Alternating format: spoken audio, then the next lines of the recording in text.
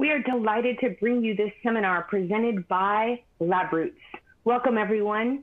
Thank you for joining us for today's keynote presentation titled Complexities of Characterizing Mineral Particle Toxicity at the Pulmonary Interface. It's my pleasure to introduce you to Dr. Christopher Weis, Toxicology Liaison and Senior Advisor, Officer of the Director of National Institutes of Health, National Institutes of Environmental Health Science, and National Toxicology Program.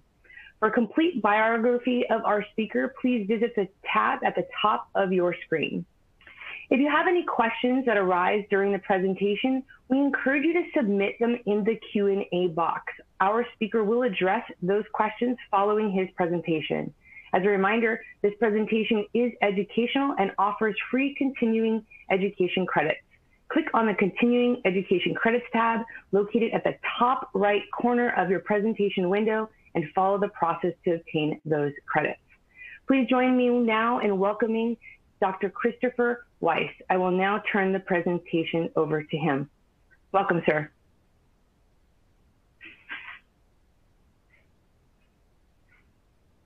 And getting used to being ensconced in our respective isolation areas. I'm here at home, joining from the Washington, D.C. area, and I'm happy to be here.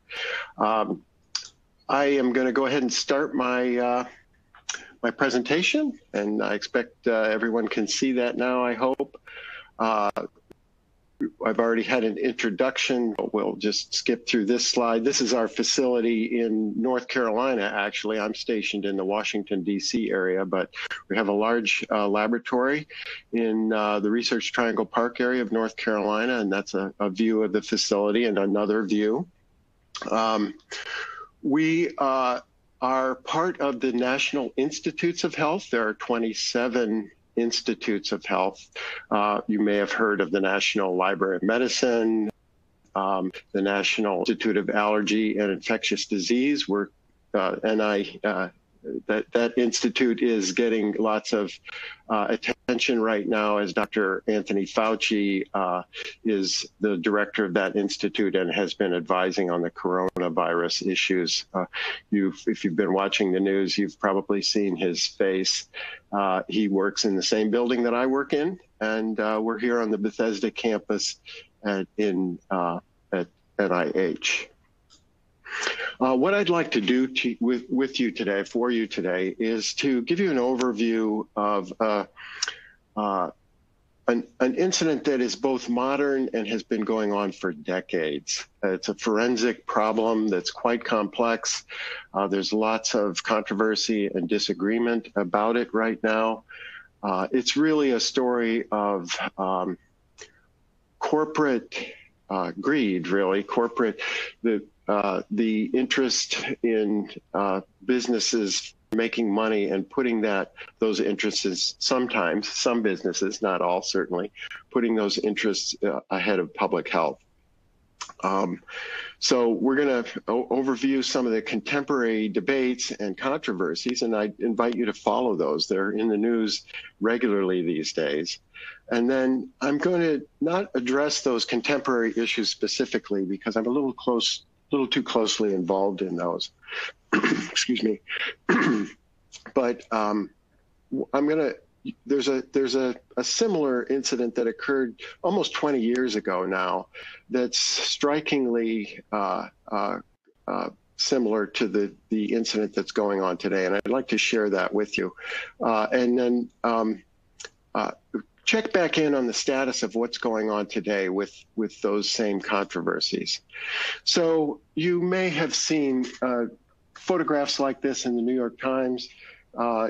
There's an interesting article in Chemical Watch just a couple of weeks ago that came out, and Chem Watch has been following this story quite closely in a way that's technical, forensically technical.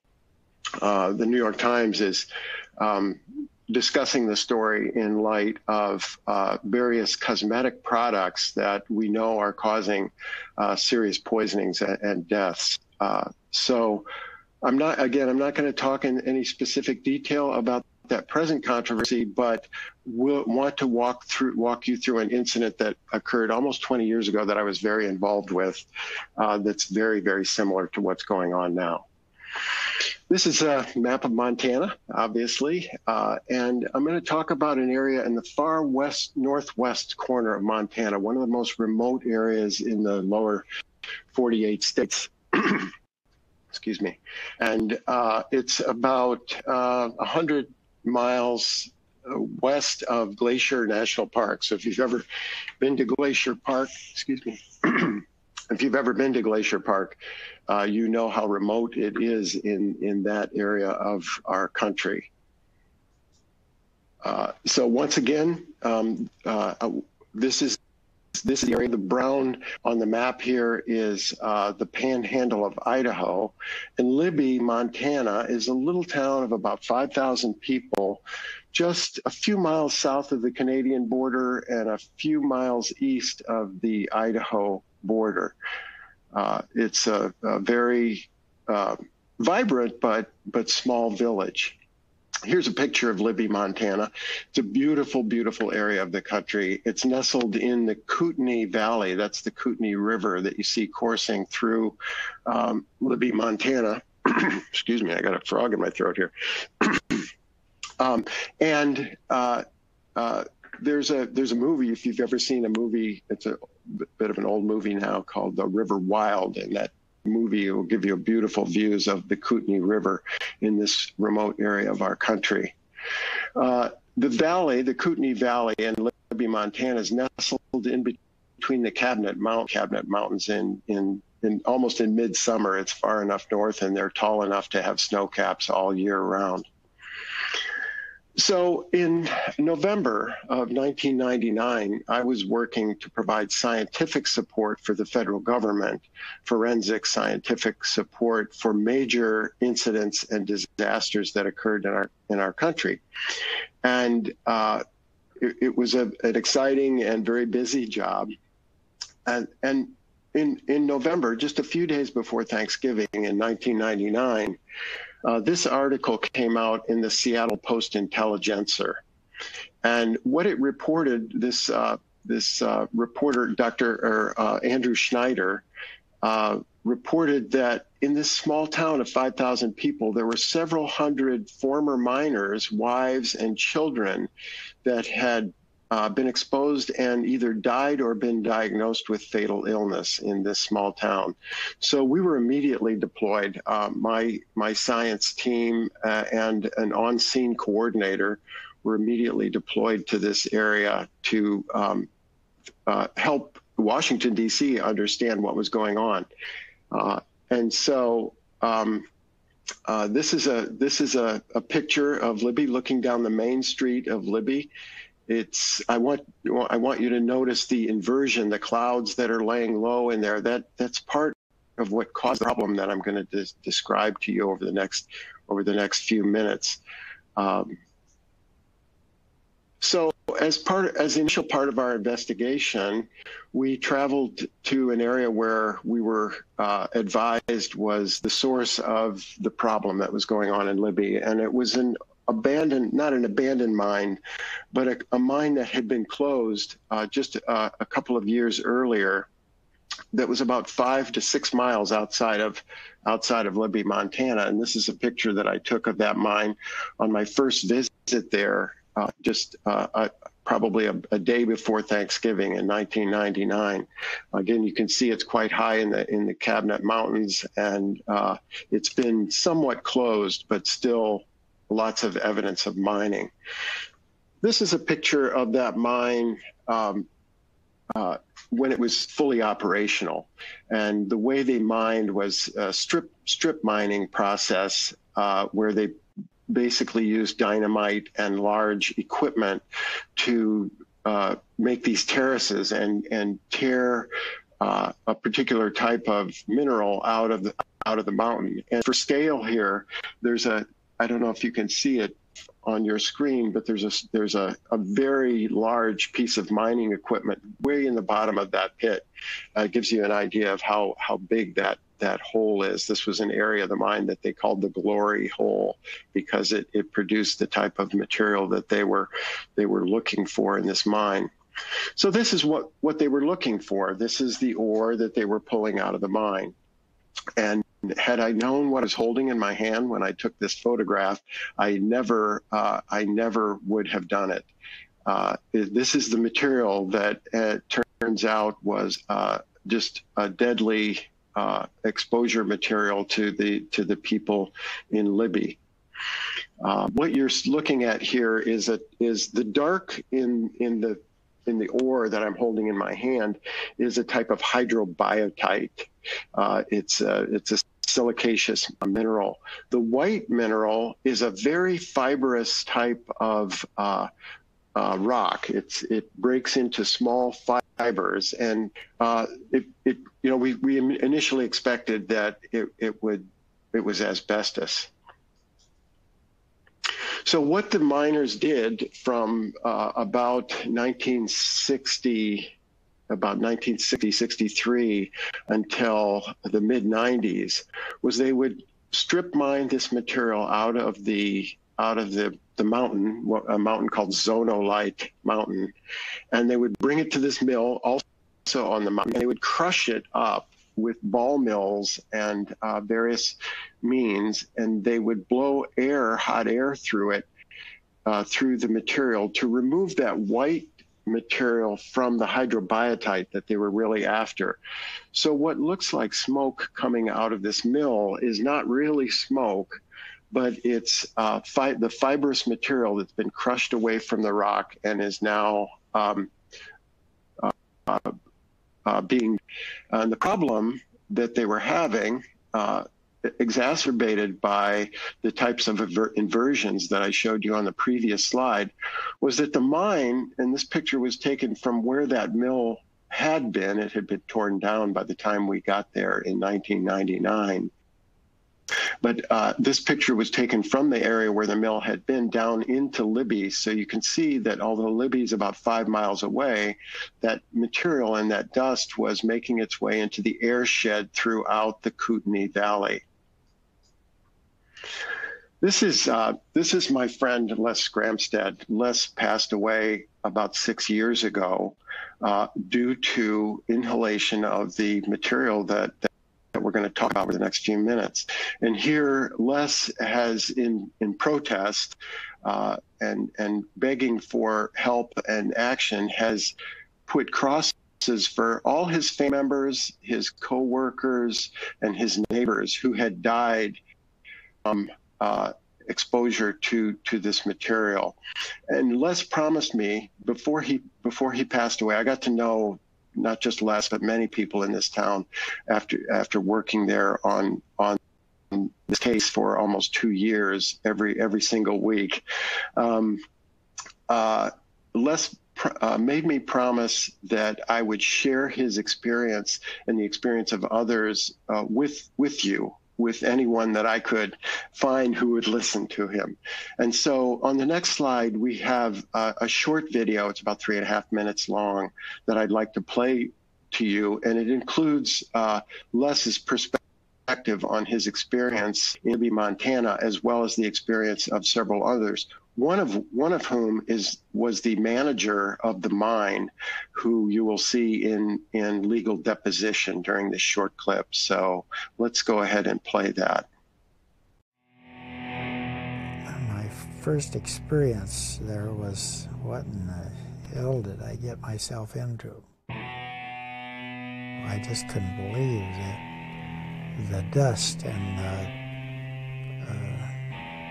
the dirt.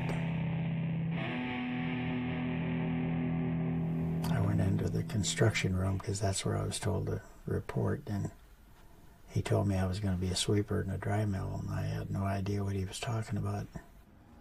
But first you go over to the warehouse and get a respirator. I had this respirator on, and in about 15 minutes I couldn't breathe. So I pulled this respirator off, and it was just plugged solid. I thought, boy, I'm not getting nothing done, and if I don't, I'm going to get canned. So I just pulled the respirator off and let it dangle around my neck here, and I really went to work, and at noon I went back down to eat lunch, and I was just covered with this dust everywhere. And Tom DeShazer was sitting in there, and he was the foreman of the construction department. And he said, "How do you like that dust?" And I said, "Jesus, it's the worst I ever seen. I can't imagine anything like it. Like, it's the worst I ever seen." And geez, they all laughed, and slapped her leg and said, "It's just a nuisance dust. You'll get used to it."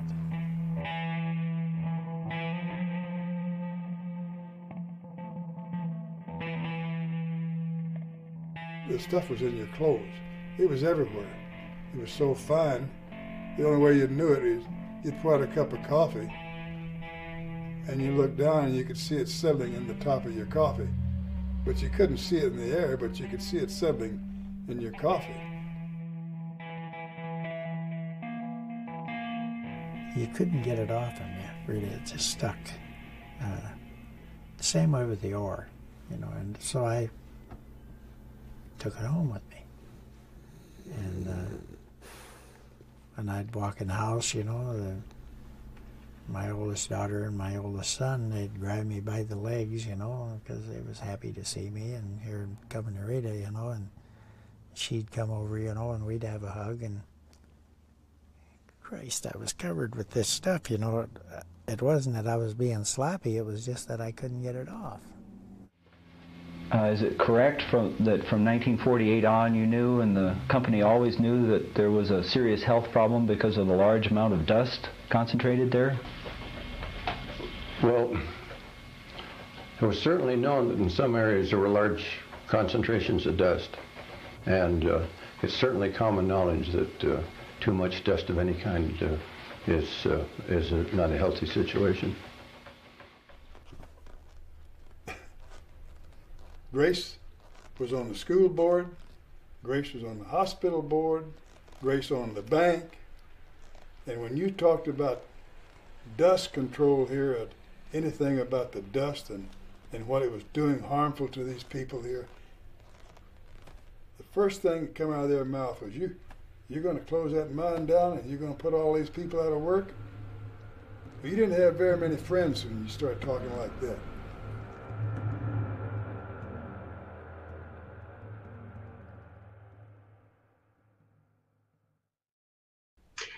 So that video had a couple of things I would like to share with you and point out. The workers were obviously talking about occupational exposures that were occurring up on the mine, but there are also tremendously high exposures, lethal exposures throughout the valley, the Kootenai Valley, and throughout the village of Libby, Montana, and it continues to be a bit of a problem. What they were mining, what they were after, as I mentioned, was a type of hydrobiotite. It's a silicaceous mineral that when you mine it, it's flat and looks like mica, if you've ever seen mica, and if you heat it to about 600 degrees, it pops like popcorn. And so what you see here is this expanded material that is popcorn-like in nature. Here's another couple of views of it. It was sorted into different sizes and marketed for a wide variety of products, just a tremendously wide variety of products. And I'll show you some of what those were. You may have seen this material in potting soil. You see the white flakes in the potting soil in the upper left. It's commonly used to ship breakable containers, particularly for laboratory situations. If you're one of those folks that work in a laboratory and you order solvents, it might come in vermiculite. So that's what this looks like in packing material.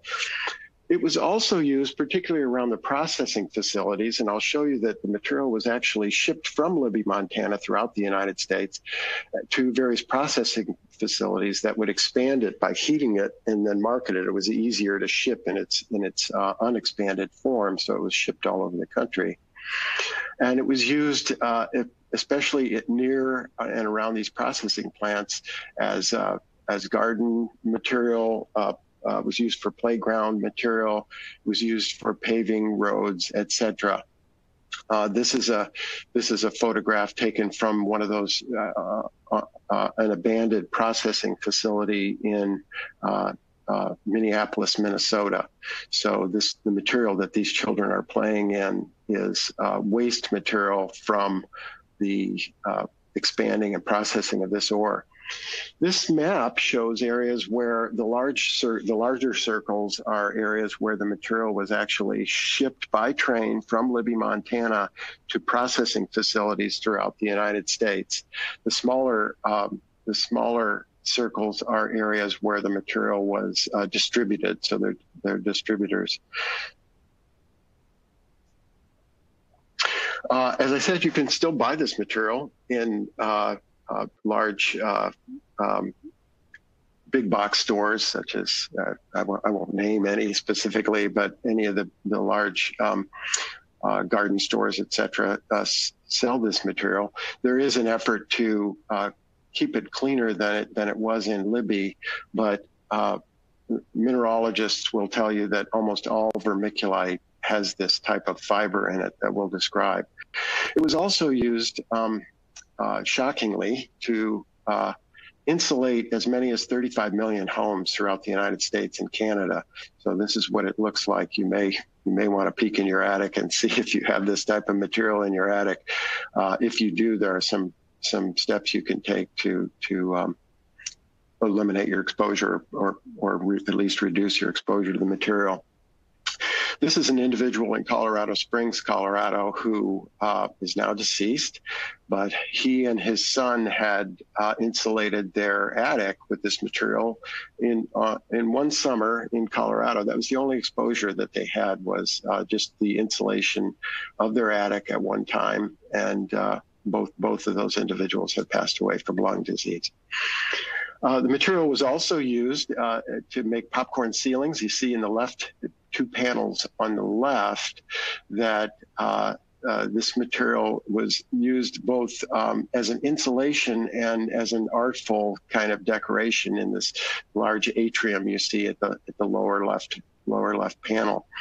During our investigation, of course, we were looking into various records and paperwork that the company had as part of the case we were building, and we learned during that time. Again, this was probably about 2000. We learned that the World Trade Center had been insulated using this material as a fireproofing on the lower parts of both of the buildings. And of course, during our investigation, the World Trade Center was hit with the terrorist attack, and both of the towers collapsed. This was horrific to us because we knew that not only was there a tremendous amount of other materials in those buildings, but they were also lined with this insulation material that would have been spread throughout the lower Manhattan area. So again, what is this stuff? What we knew, that we had been told by the industry, by W.R. Grace and W.R. Grace scientists and their contractors, that this material was not asbestos, that there was no asbestos, that the mine had been closed and there was no risk any longer because there was no ongoing exposure. We wanted to look into that much more deeply, and we initiated a large investigation that included both records investigation, exposure monitoring throughout the town, and an effort to characterize this material. The problem that we were having is that we knew that regulated asbestos is only a very, very small part of the mineral fibers, of elongate mineral particles that cause exposure. And we suspected certainly that this was the case in Libby. We were told that the material on the mine was not a type of regulated asbestos, and here are the 6 types of regulated asbestos. This is still true today. The chrysotile, there are 2 types, 2 main types, a serpentine or snake-like asbestos called chrysotile. This is makes up more than 90% of the asbestos that was used in most products throughout our country. And there's an amphibole type of asbestos. This is made up of many different forms of minerals, and I have there's 5 of them listed here. These are the only 5 that are regulated, and we suspected that some of these materials, the actinolite, tremolite, might be present in Libby, but we had to prove that forensically. So we initiated a major analytical and exposure science-based investigation in Libby, Montana that proceeded under emergency response authorities of the federal government for the next 2 years, from '99 on into 2021. And we started by trying to determine the best way to trap this material. We used asbestos cowls and looked very carefully at the difference between cellulose fiber and nucleopore material as a means to trap the fibers that were in the air. And we had more than a dozen electron microscope laboratories on contract in order to help us measure every aspect of the environment in Libby. So what this series of micrographs show is the flake in the upper left-hand panel is a flake of this hydrobiotite. And if you look at it at low magnification, so that upper left-hand panel is just a 12 times magnification through like a binocular microscope, you don't see much. You don't see a whole lot of fiber. If you move then in the direction of the arrow down to the lower left panel, you begin to see small particulates. And what we're doing here is just zooming in on that same flake of hydrobiotite. And then, so you begin to see little particulates. If you go to a scanning electron microscope at 2,000 times magnification, you begin to clearly see these thin needle-like structures that are the elongate mineral particles that we were interested in. And then if you go to 10,000 magnification in the lower right, you see that these things are mineral, and they're very long and thin. We use the electron microscope. This is Jeannie Orr in her laboratory in Denver, one of the laboratories that we had under contract. Electron microscopes, most electron microscopes have the ability to shine a 1 micron beam of high energy gamma radiation at a particle in the view scope. And in doing so, you get a spectrum like this because the gamma radiation excites the inner shell electrons in the material you're bombarding with that gamma beam. And when those electrons relax, they give off a signal. The frequency of the signal along the x-axis is an indication of the atom that you're looking at, and the magnitude along the y-axis is a measure of how much of those atoms are present. So by doing so, you can identify fingerprints of the minerals that that you're looking at under the microscope. So you just target that beam at a particular mineral and take a look at it. So we did that for thousands, tens of thousands of samples in Libby. They're still making such measurements in Libby today, 20 years later. But we did it often enough to get a statistical idea of the type of minerals we were looking at. And sure enough, most of the minerals that we were looking at were not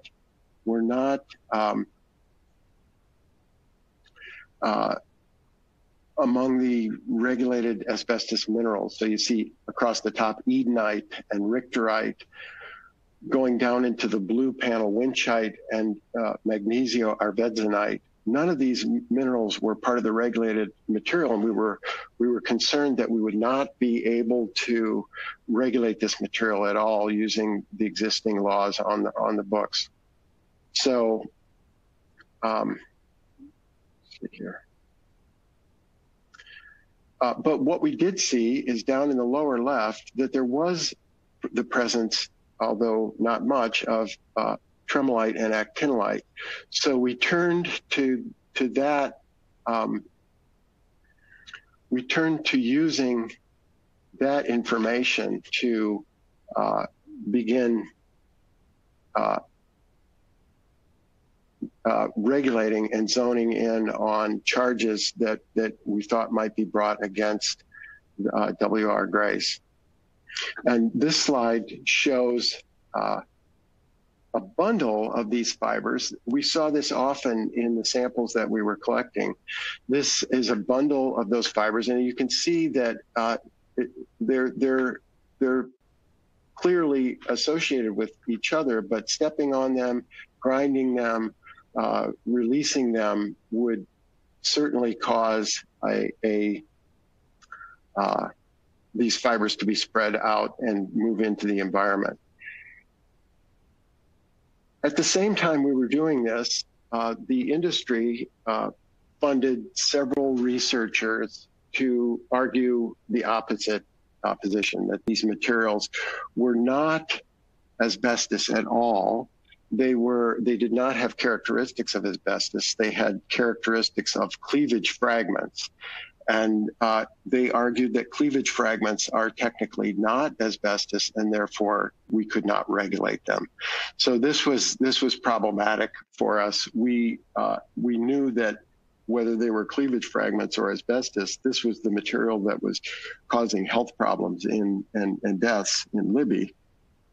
And so it became an interesting and protracted argument that, in fact, continues today.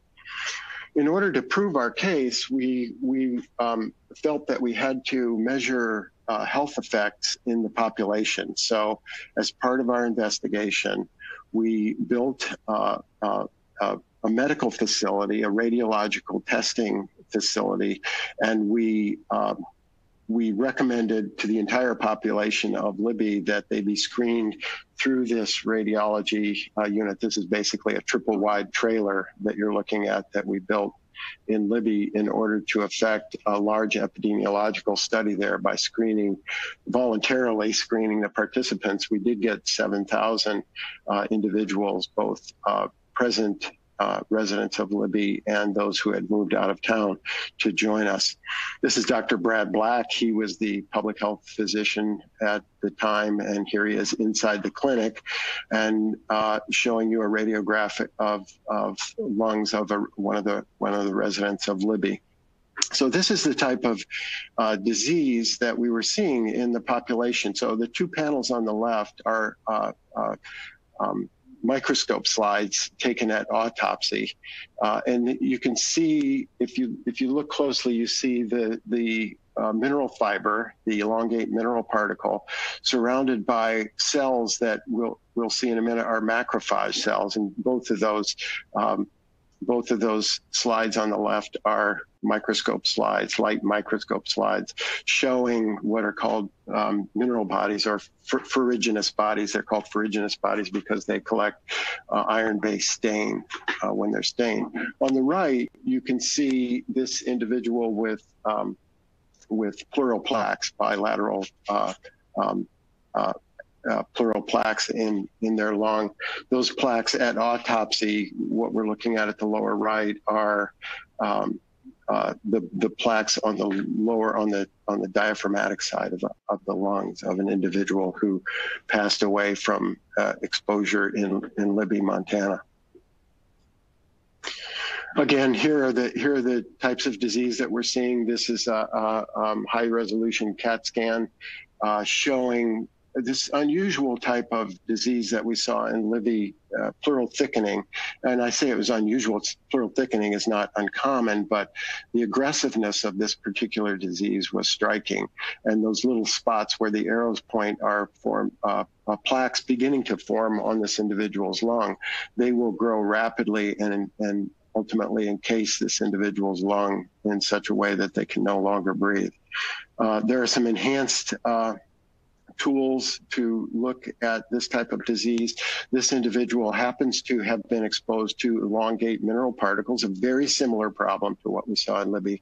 But in this case, these are folks exposed to elongate mineral particles associated with taconite dust. Taconite is a very low grade of iron ore that's mined in the upper part of Minnesota and Michigan. So the lung diseases that we were seeing and are still seeing that are related to exposure to elongate mineral particles are pleural effusions, pleural plaques and diffuse pleural thickening, pulmonary fibrosis, malignant mesothelioma, which is a classic disease, very deadly cancer associated with exposure to asbestos, and all kinds of bronchiogenic carcinomas. So we saw these diseases, all these diseases in Libby, and we began arguing that in fact there was a problem here with exposure to these asbestos-related elongate mineral particles, regardless of what the industry had been telling us. So the Department of Justice agreed with us. So on February 7th, 2005, years after we were involved in the Libby case and had won a large civil suit against the industry, the Department of Justice filed criminal charges. So several of the senior individuals associated with the industry, W.R. Grace, were charged with fraud, obstruction of justice, and knowing endangerment in Libby. So this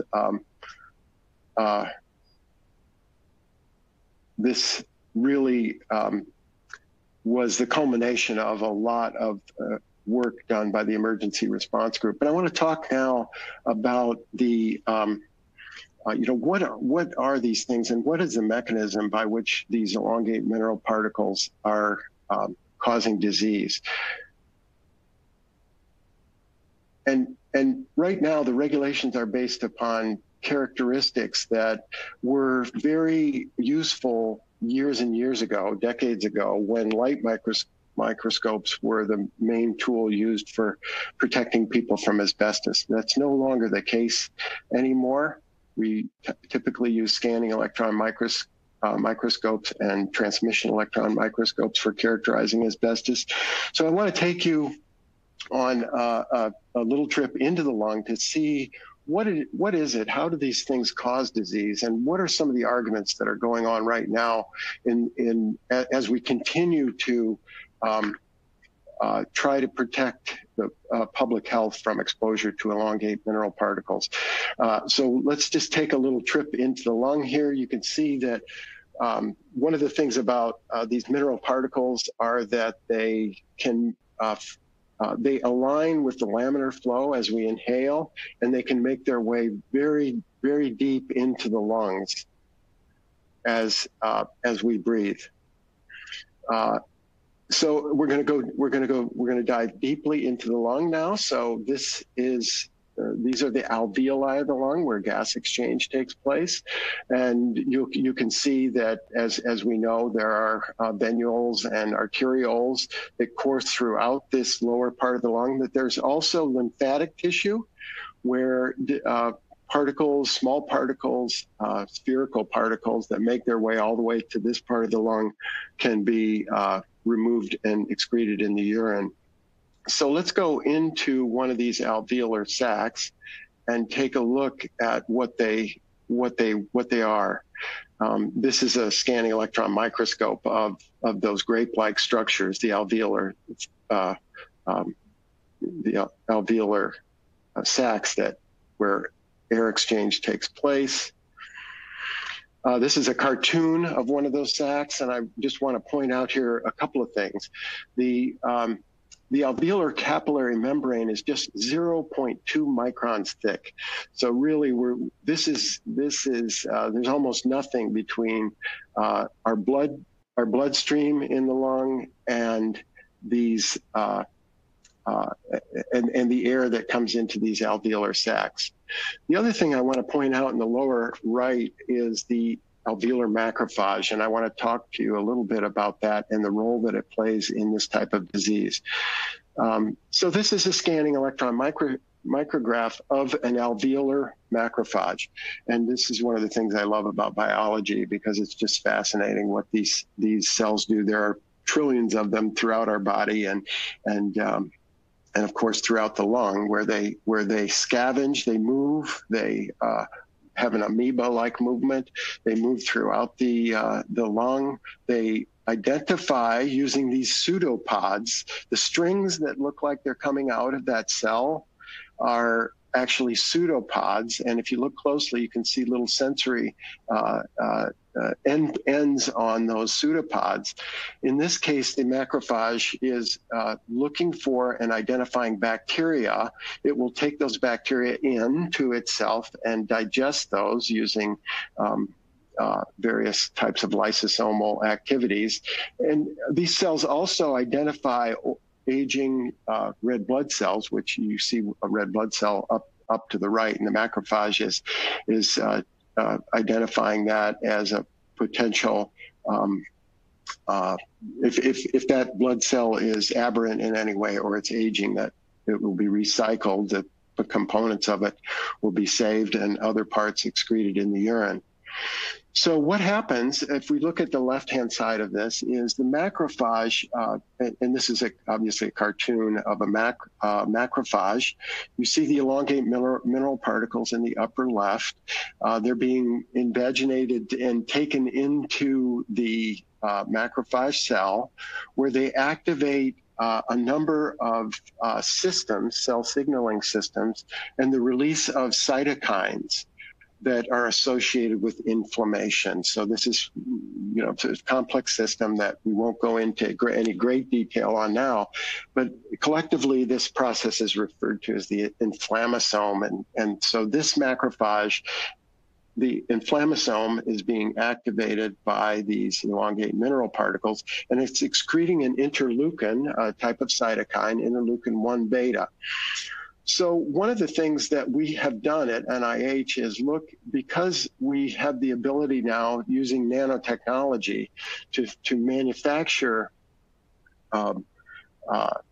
elongate mineral particles of various sizes and shapes and makeup.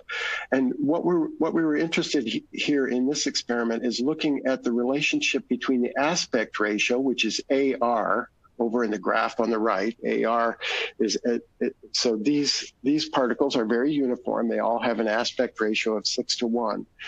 And then at the bottom of the graph, you see a lesser aspect ratio. The message being here that the larger the aspect ratio, the greater that the inflammasome is activated. And what's interesting about this experiment is up in the right, you can see that particles even less than 2 microns in length cause this type of inflammasome activation.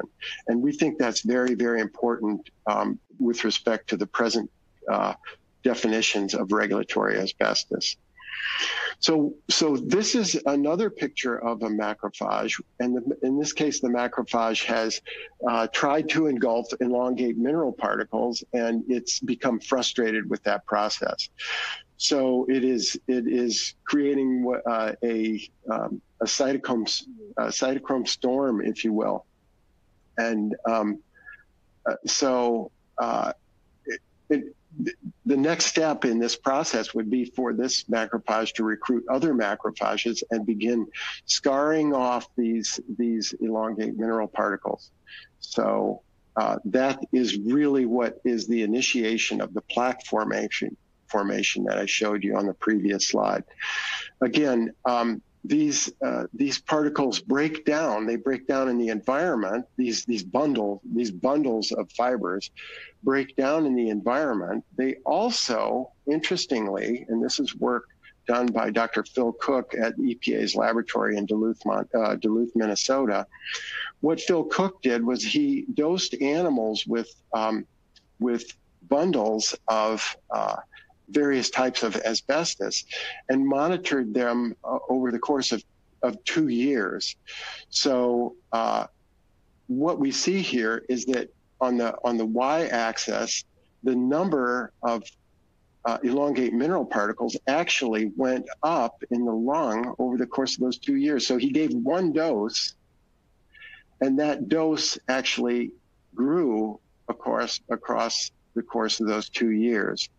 So we think this has a lot to do with why asbestos has a latency period of years in some cases, because bundles are splitting into smaller and smaller sizes, and they're continuing to cause this inflammatory reaction in the lung. Presently, and this is a graph, cumulative frequency distribution of the sizes of particles that we collected in Libby, Montana. And what we knew after the early stages of our investigation was that most of the particles that we were seeing were less than 5 microns. The red line through this graph indicates EPA's regulatory limit. So EPA regulates everything to the right, but does not regulate anything to the left based upon the length of the elongate mineral particle. We think this is problematic because, as I showed you on the couple of slides back, even fibers as short as 2 microns can activate the inflammasome. So that brings us, let's see how our time's doing here. That brings us close to the end of my presentation, but I wanted to remind you that, in fact, these arguments are raging right now. I know we're all busy, of course, with the coronavirus issues and COVID-19, but as we deal with this, the discussions and debates and science regarding exposure to these elongate mineral particles is raging, largely in part due to exposure to cosmetic products that have these so-called unregulated particles in them. And as you can see, baby powder is highlighted here. Johnson & Johnson baby powder is not the only product that's problematic, but it's probably one of the most controversial right now. So let's see here.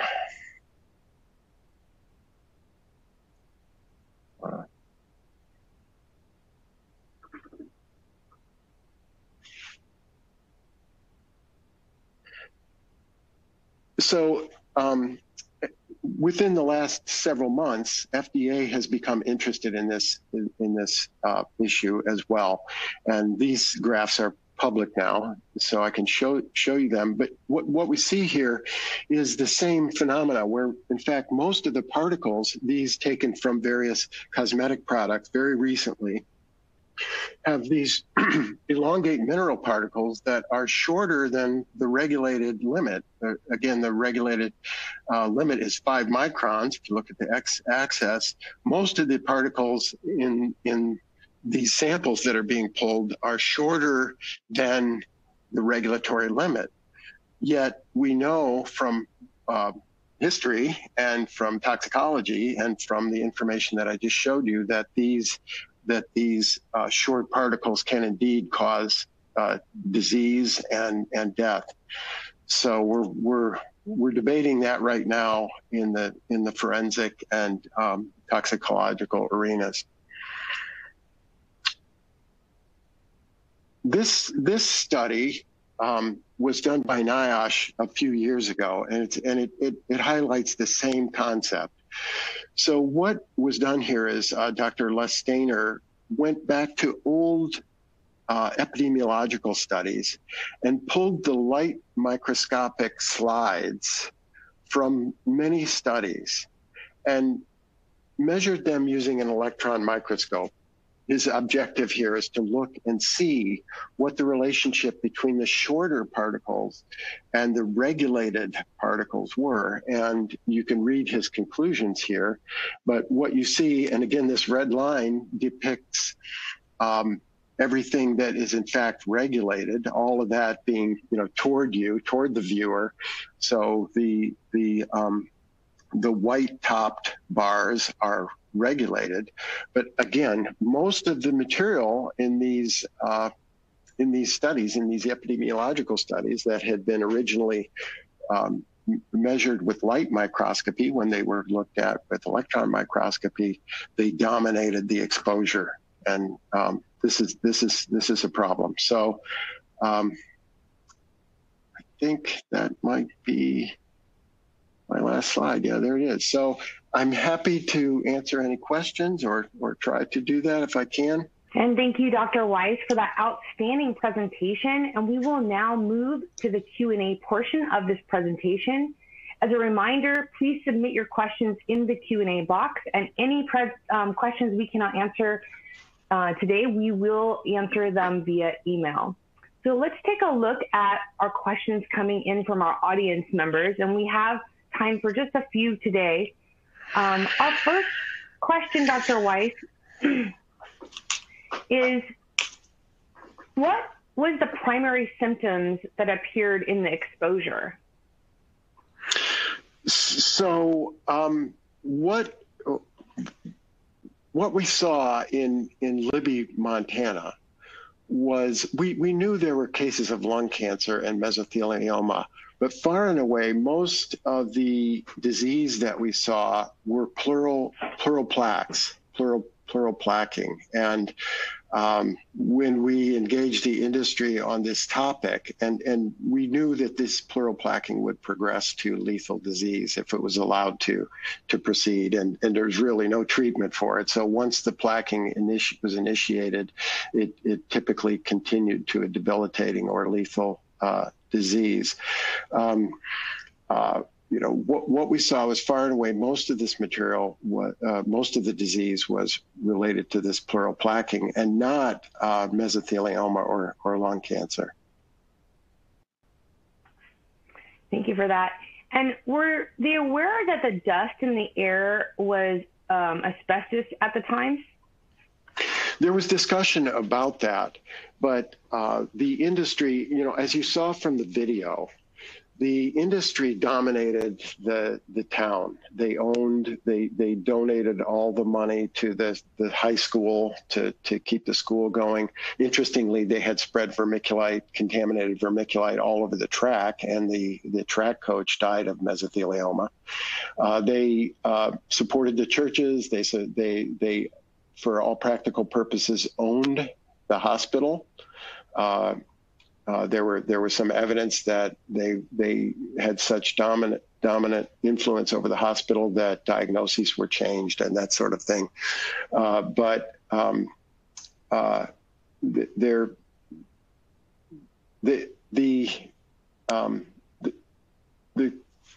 town was essentially owned by the industry, and so there were rumors of asbestos being present. But they had effectively convinced not just the population, but the regulatory authorities that this was not asbestos, that it was cleavage fragments, and they fell outside of the regulatory range. Thank you for that. And what is the difference between asbestos and cleavage product? Well, that's the debate that's going on right now. I'm not a mineralogist, but asbestos, my understanding is that asbestos is born of a process, a geologic process that pulls the rock somewhat like taffy. It stretches the rock. It becomes very high in tensile strength, etc. Cleavage fragments, by contrast, are chips or crystals that break off of larger pieces of rock that are of the same mineral nature. So if you have, let's say you have a rock of tremolite, you can have tremolite that is in fact grown, geologically grown, over millions of years as an asbestiform type, but you can also have weaknesses in the crystal structure that cause long, thin, elongate mineral particles, and that's why I use that term, to form. And the argument between industry and the regulators right now is that cleavage fragments are not true asbestos, and therefore they cannot be regulated. And that's the case still in our country. And that's why products, such as those that I showed, are still allowed on the market, despite the fact that we know they're causing disease. We know how the disease is caused by this inflammatory reaction, et cetera. It's a very interesting forensic problem. Interesting to me because I've been working on it for more than 20 years, and I'm still working on it. It's still an argument in the regulatory arena.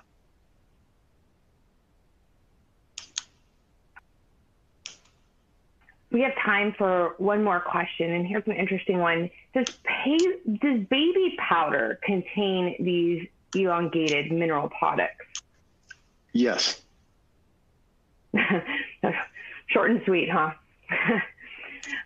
Thank you, Dr. Weis.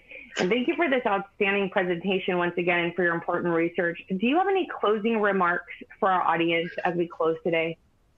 No, but I would like to just thank the Labroots, and especially thanks to Tyler and Lynn and Susie, you for guiding me through this. I apologize for the little glitch that we had there. This virtual world is new to all of us, so I'm going to take a pass on that.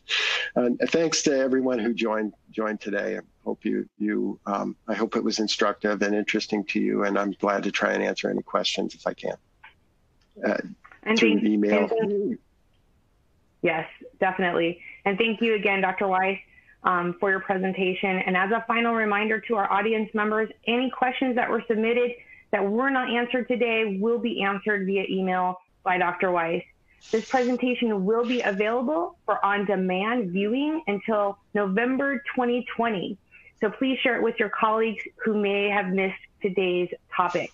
Thank you again for your participation. Until next time, take care and stay healthy. Bye-bye. Bye-bye.